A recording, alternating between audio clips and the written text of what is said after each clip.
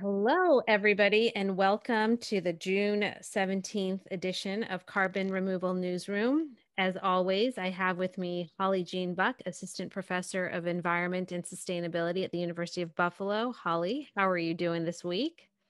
I'm doing good enough, thanks. And Chris Barnard, Policy Director at the American Conservation Coalition. How are you, Chris? Apparently better than Texas so far this week. We'll get to Texas eventually. Any place pretty much on the West Coast, you're probably Yeah. doing better than right now. And then I'm Radhika Moolgavkar, Head of Supply and Methodology at Nori. So this week it has felt like we've been kind of going in two opposite directions. The price of oil continues to increase, even with incentives in the budget for carbon removal and other climate change proposal, and record amounts of renewable energy coming online. Or maybe we're in for the same old as the G7 continues to discuss, but does not deliver on many climate change proposals. And finally, in Alaska, we continue to have oil drilling 100 miles west of the Arctic National Wildlife Refuge, ANWR. But the Biden administration is trying to call all that back with the oil and gas leases in ANWR itself. Who knows, as the court has just, as a federal court has just put a huge moratorium on that. And finally, as Chris was referring to, we have record heat all over the West Coast, including into Texas, which has caused their grid to again be strained. But we also know that California is in the same boat.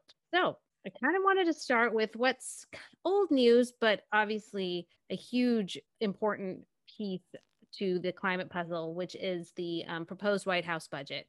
First off, Chris, maybe you can give our listeners a little bit of an overview of how the budget interacts with some of the bills that we were talking about last week, because most of us aren't so familiar how federal infrastructure bills maybe play with federal budget proposals.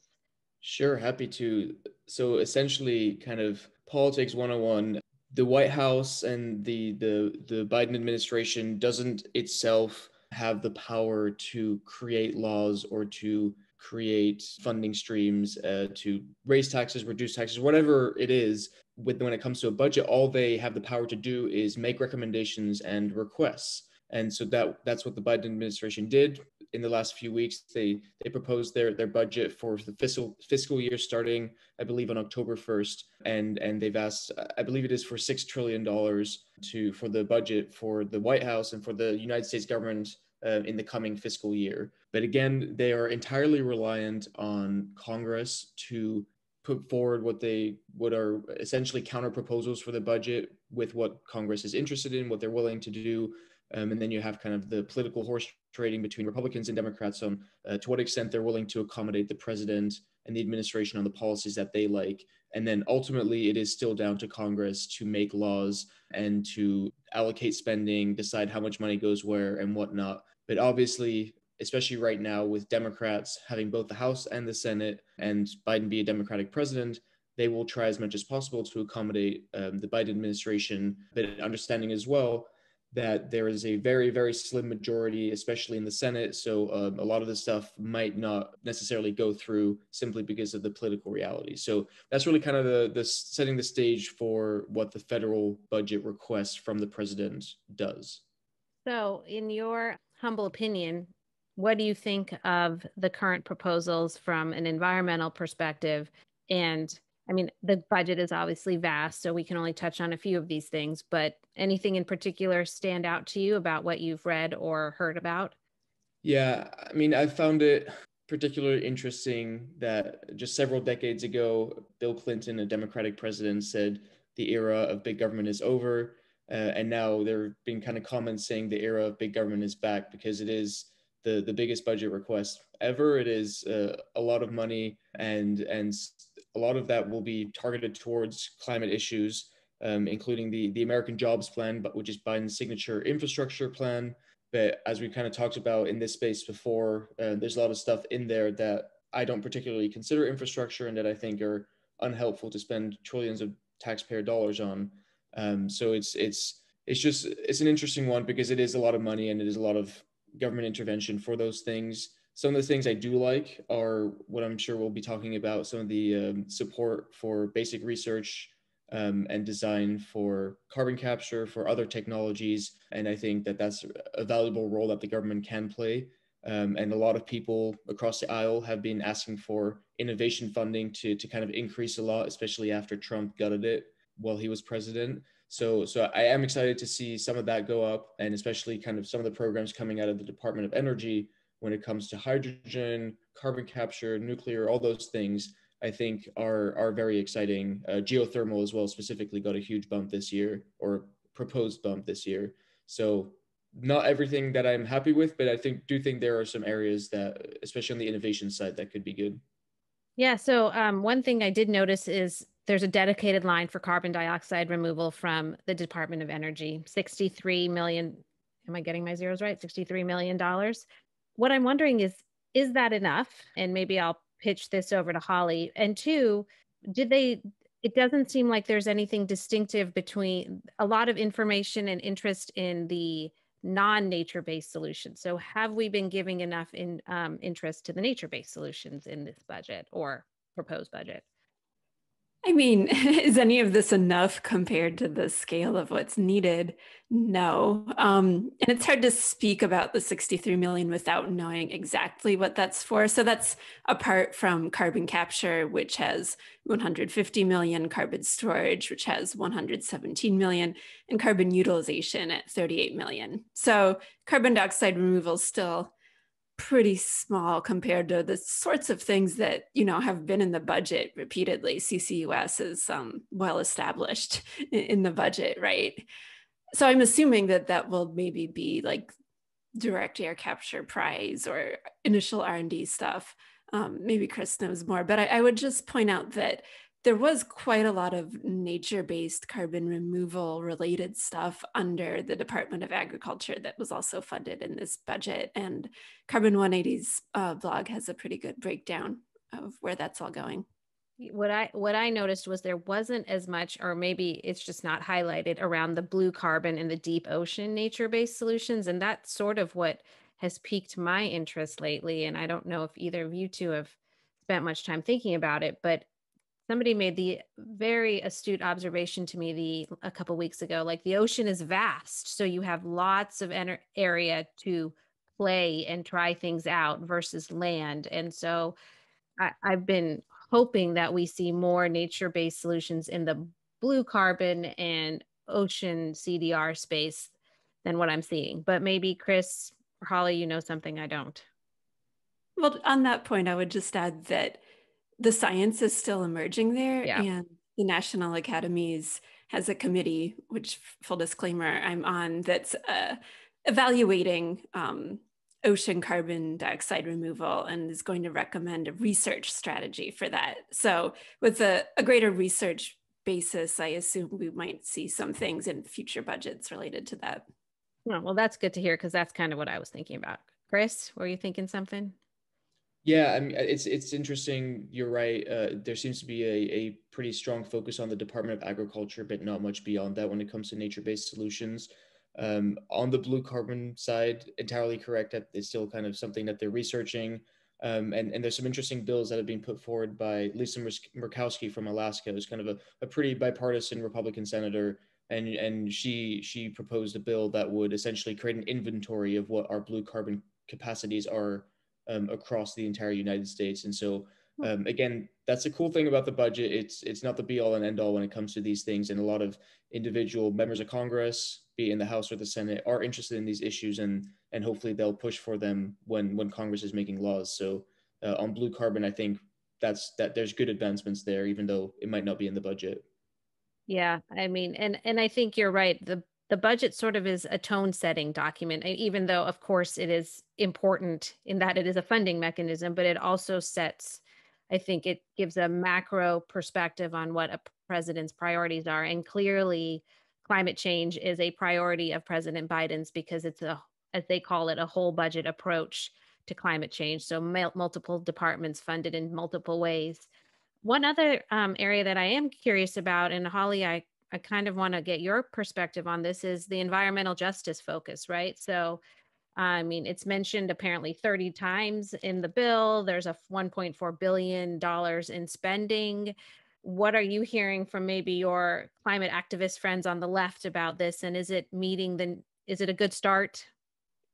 I mean, my suspicion is that it's a good start. Sometimes these things, I mean, there's a new term that's come out, justice washing, right? So that, sometimes these things can be mentioned, but 1.4 billion is a starting commitment. I know that there's a lot of really talented, smart people in the administration thinking about this. So, I mean, my hope, and I think the hope of a lot of people, is that we move beyond sort of a more technocratic focus on distributed justice. So, using tools to map out where projects are and allocating risks, that kind of thing, to thinking about procedural justice, which is how are decisions made? Do people have a say about what's going on in their community?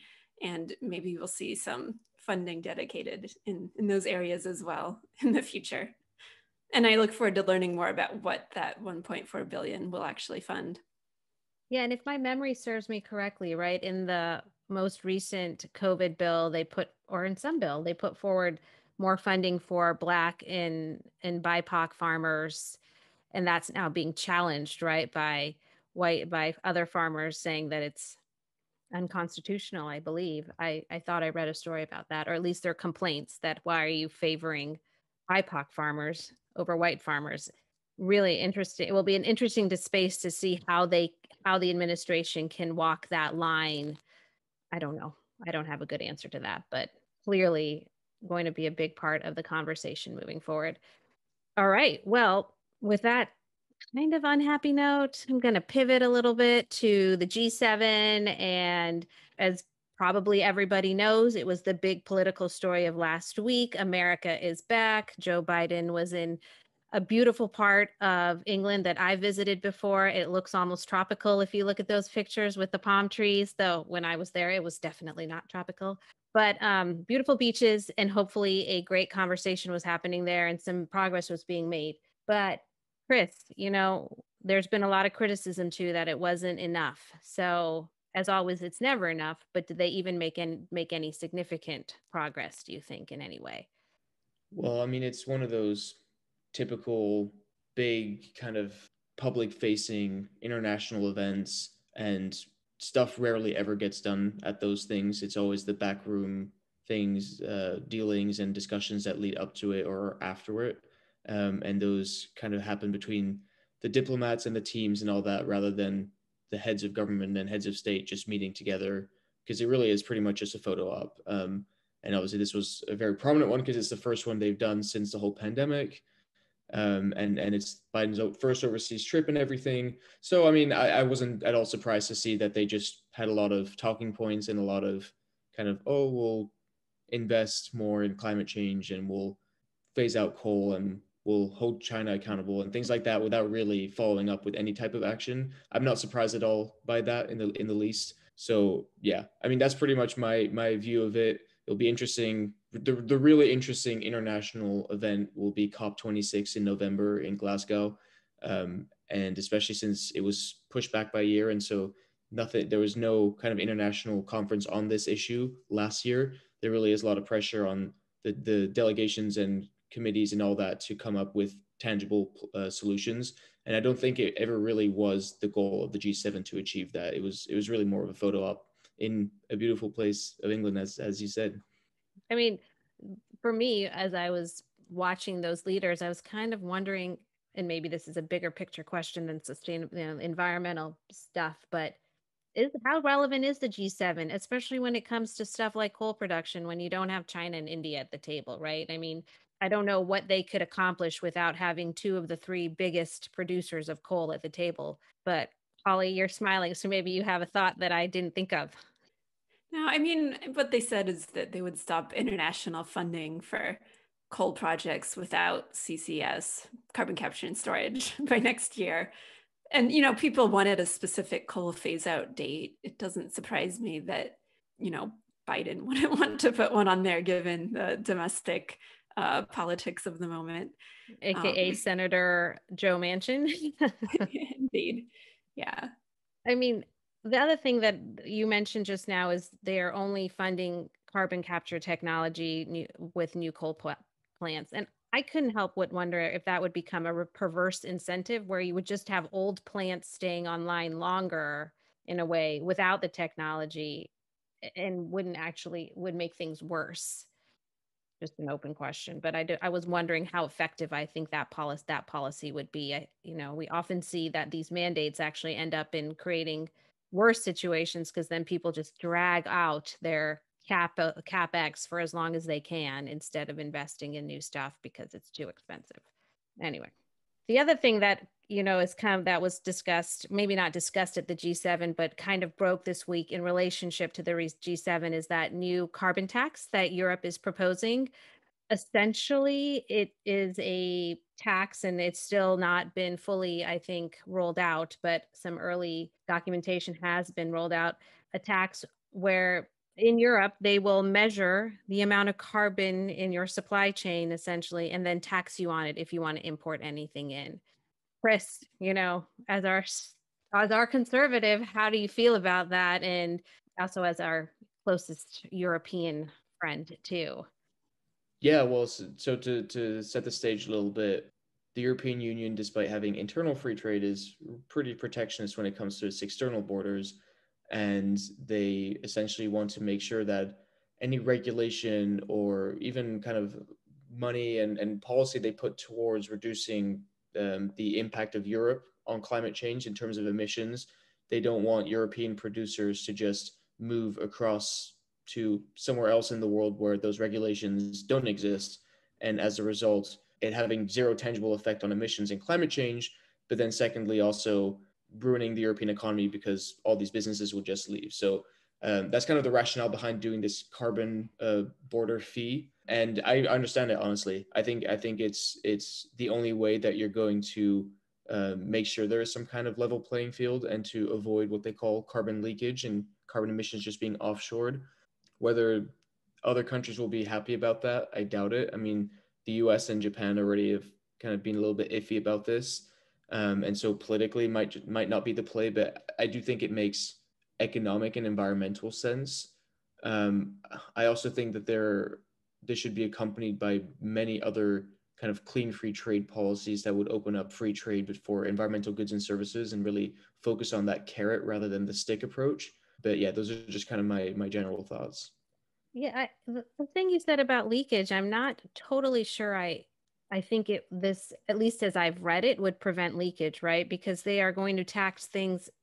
At least the Wall Street Journal article made it seem like they will tax raw aluminum, but they won't tax an aluminum can. So if somebody, is savvy enough to just change their structure and import a finished good, they kind of avoid the tax. And you also already have Russia also besides the Americans and Japanese who are against this, whatever we want to call it, border fee tax. So do you think that it's done enough to prevent leakage? Oh, I mean, I was kind of talking a little bit more generally about the theory behind this kind of Mm, policy rather than the specific policy. I'm sure they're going full EU style with a million exceptions and giving favors to particular industries that lobby them and things like that. So, I mean, if the history of the cap and trade model in Europe is anything to go by, this will absolutely completely fall flat. But I was kind of just talking about the principle behind hmm the theory of it is that it would, in theory, prevent carbon leakage without ruining the European economy that would have higher environmental Right. regulations. Yeah, I agree with that 100%. And if you can design a system that is where there are zero loopholes, which as far as I can tell has never been designed in the history of politics anywhere in the world, then you could prevent leakage. But I don't know if that's even feasible hypothetically or in reality. Holly, what about you? Any thoughts? Yeah, I don't know how you would really decarbonize industry without something like this, because you're asking, steel producers to produce green steel and retrofit plants and build new facilities, and it'll probably cost more. And I've just been thinking about the transition in the context of the decimation of the US steel industry in the Mhm. past decades and all the jobs and the economic pain. And like, how do we not repeat that? I mean, we have to be smart about things like this leakage issue.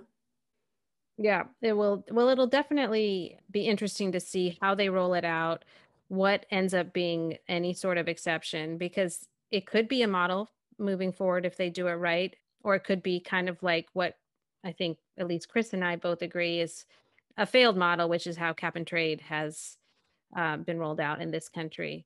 And, cap and trade and inadvertently created actually more economic or environmental justice issues. And I could see a carbon tax of this sort also inadvertently causing more environmental justice issues by shipping all the dirty manufacturing, quote unquote, to third world and second world countries, and then finishing in another country and shipping it in. So I'm sure people much smarter than I am are thinking about these things over in the European Union. So hopefully they roll something out that is better than what I am currently thinking it's going to be.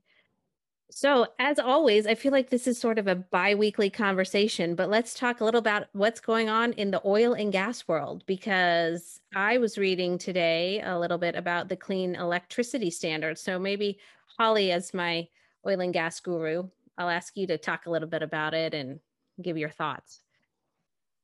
Yeah, I mean, the idea is pretty simple, right? The government sets a standard for how much clean electricity it wants to see on the grid. And then there's a credit system for utilities and penalties if they're not doing it. And so, I mean, this would be a way to get to Biden's promise of having 100% clean electricity by 2035. Why isn't it popular though? Like, it's not gaining traction from everything I can, as a currently written. So I think it's relatively popular, but it's hard to get excited about something that's fairly wonky, right? I mean, you hear a standard that's not like an idea that you or me or the average person can innately connect to. And so Matt Huber published a critique in Jacobin recently that talks a bit about the clean energy standard as being kind of beloved of this climate professional class and, not having mass appeal. So there's a kind of Marxist left critique in there that this is kind of a technocratic approach. But there's a lot of smart people in favor of it too. I'll just go ahead, Chris. add that there are actually some Republicans that are working on some electricity standard proposals. There's McKinley from West Virginia, I believe, who's kind of a coal country Republican. Mm-hmm. Who he himself has proposed a 10-year innovation investment followed by a clean electricity standard. So he would spend until 2030 on like put a bunch of money into research and design and kind of get a lot of these technologies to be more marketable and ready to go, and then implement a clean energy electricity standard to make sure that they are gently weaned into the market. And that's coming from a Republican from West Virginia, which I find a very interesting concept. I think one of my issues with the clean electricity standard discussion is that very often it doesn't include nuclear power, which I think is, I mean, when it comes to climate change, I hesitate to be hyperbolic, but it comes across as downright criminal that we would just ignore nuclear in that conversation. And then also, like, there's a question is, to what extent should natural gas be a part of it, or at least the first few years, because the main culprit still is coal. And even just going from the remaining amount of coal in the US or indeed around the world to natural gas, and then from natural gas to clean energies would vastly reduce emissions already. And so it seems if the whole point of a clean electricity standard is to decarbonize, then we should be looking at solutions like natural gas to do that, at least in the short term, and then moving from there to other clean energy solutions. So one final point about the clean electricity standard is obviously it tackles only electricity, which is good for obviously homes and that kind of stuff. But there's a lot of areas where that such a standard wouldn't tackle at all. Heavy industry being a major one, transport, which is kind of over a third of emissions. It would be just doing this would not mean that all of a sudden we'd not have emissions from transport, especially aviation and kind of buses and big ones, which are harder to decarbonize. But even for electric cars, there's a lot more that needs to be done just beyond having clean electricity. So I think it's not necessarily kind of a silver bullet solution. And it's quite targeted to just a particular area, I think. Yeah, I agree with you 100% that it's fairly narrow. I mean, it's significant. Don't get me wrong, but it is narrow. There are huge parts of the economy that wouldn't even be impacted. But Holly, I was curious about something that Chris just brought up, the natural gas debate, right?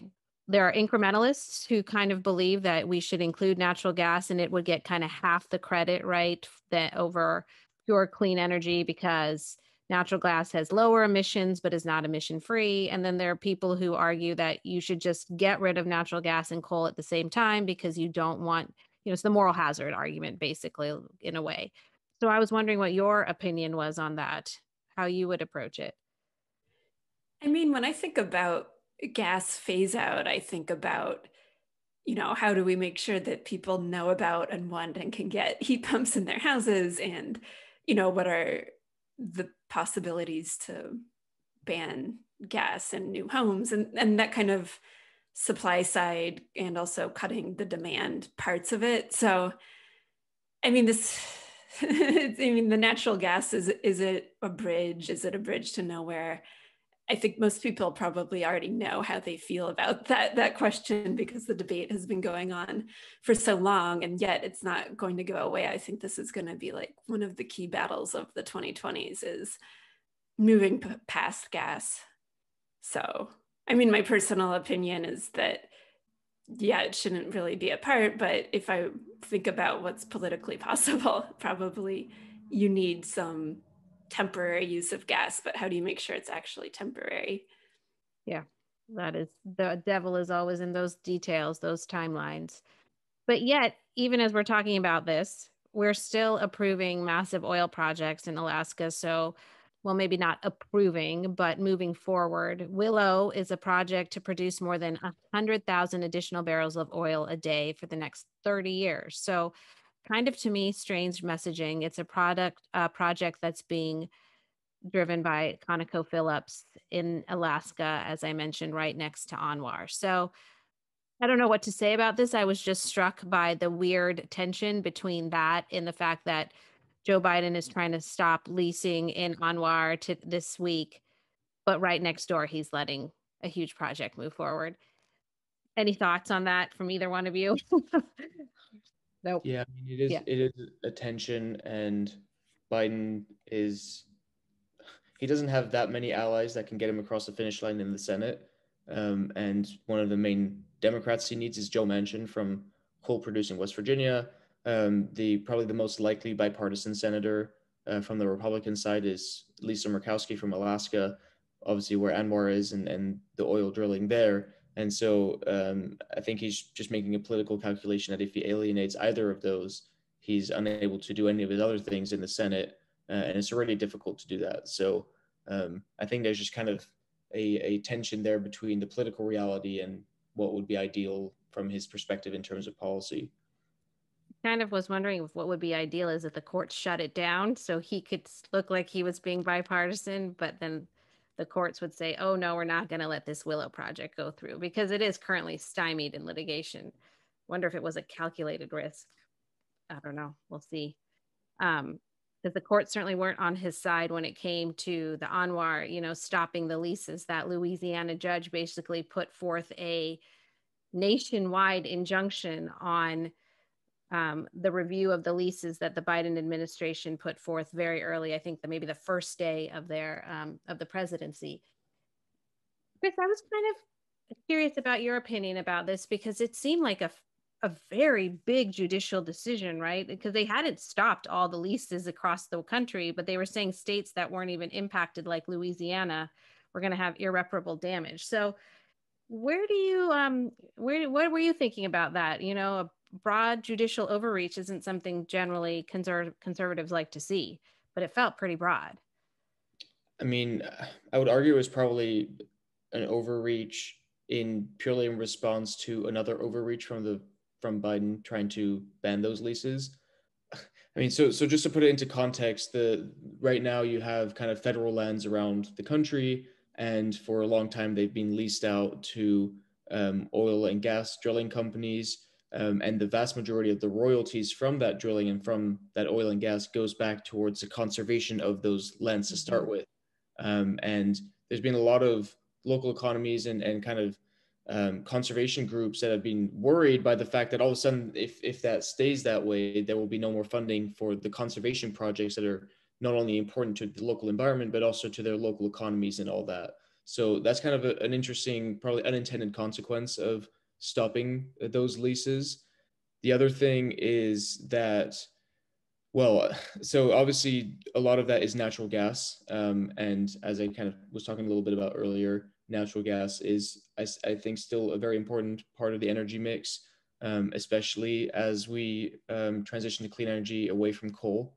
And so I'm a little skeptical about just all of a sudden stopping that and then potentially relying on imports of fossil fuels from elsewhere to make sure that we meet our energy demands, which would not be ideal either. So those are kind of my main thoughts on that topic. Yeah. I don't know how I feel about it, to be honest. Holly, any thoughts from you? I mean, to me, it just highlights what happens if you have an unmanaged decline or all this uncertainty. I mean, back to the clean energy, clean electricity standard, one of the arguments for that is that it's a framework with policy stability that people can use to make investment decisions, right?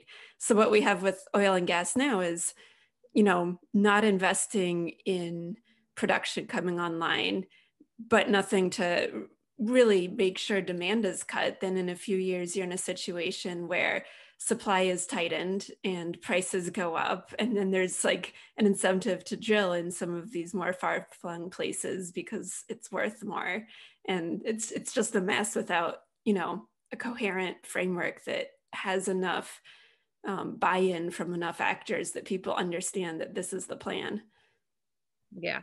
One other interesting thing I'll add on the leasing is that up until, well, pretty much the entirety of this leasing mechanism that we've had for federal lands, it's been purely for kind of energy development and drilling and things like that. And it's actually been interesting that conservation groups have been entirely left out of that bidding process. So in an ideal world, from my perspective, you would have conservation groups able to bid on particular tracts of land that the federal government is putting up for lease, because if in kind of a market-driven world, if they put enough premium on that particular land not being drilled, they should be allowed to compete with the people wanting to drill.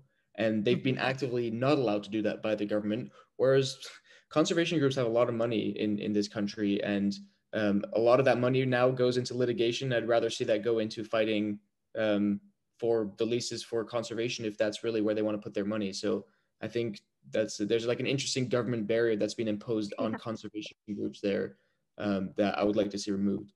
Oh, I love that idea. I did not have any idea that was going on, but it also fits very beautifully into the 30 by 30 strategy that Joe Biden has put forth, where 30% of US lands and water are conserved by 2030. So seems like a pretty easy rule fix that shouldn't cause too much consternation, but we will see.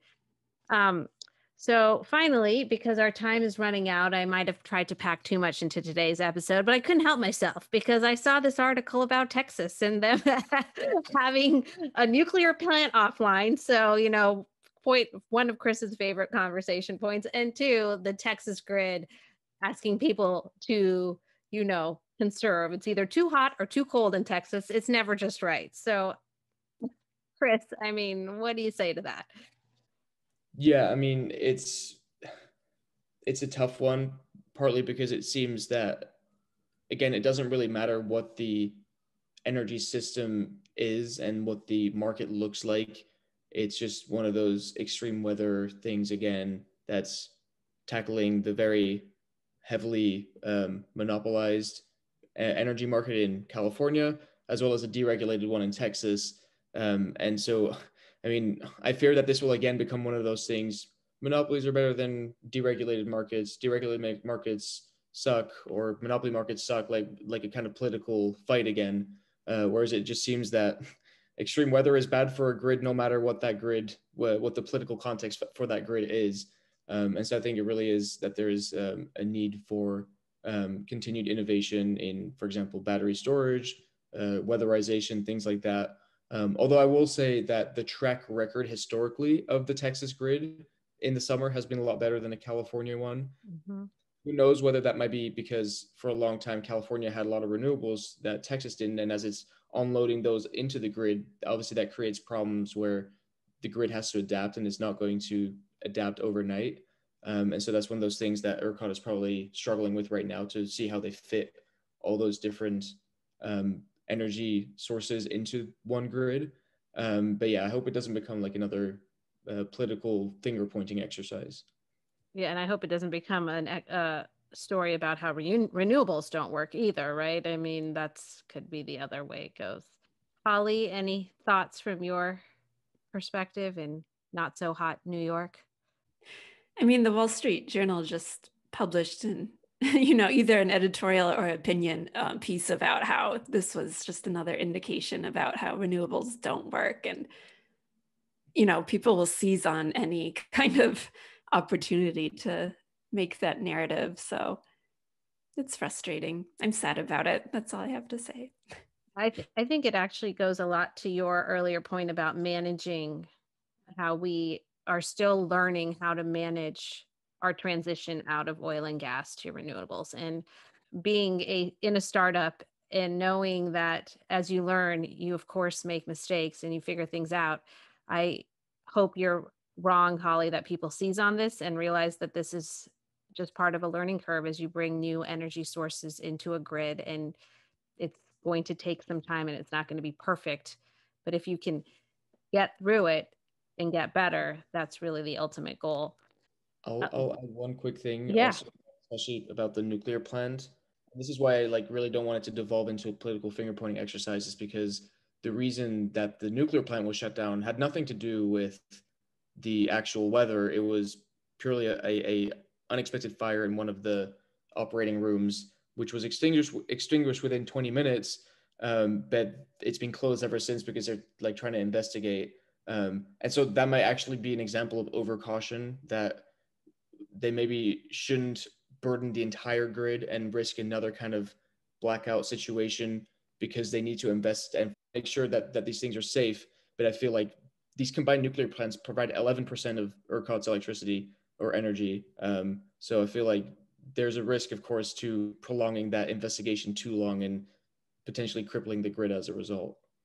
Yeah, definitely. I mean, it's a hard balance. And like we talked about last week, nuclear just sort of instinctively, I think, scares people. So there's always the urge to be extra cautious, which might in the end cause more pain than they anticipated.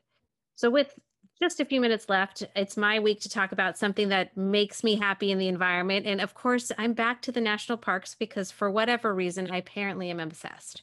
So I was very happy to hear that the Tongass National Park, they are repealing or replacing a Trump era rule that will not allow the 9 million acre or more forest to have logging and road construction. It's out in Alaska. It's one of the world's largest carbon sinks. It's got trees that are 800 years old. I'm happy that we might be limiting access to that and just protecting a beautiful natural environment. And also, we are returning some of the national monument boundaries that were narrowed in the previous administration, both in Utah and in the Atlantic Ocean, the first marine monument actually in the Atlantic Ocean. And so I'm just happy that we are returning some of these lands and to the people for them to enjoy and not for exploration for oil and gas or anything else. And with that, thank you all for listening to us. And we look forward to talking to you next week. Have a great weekend, everybody. And I will see you both in a week.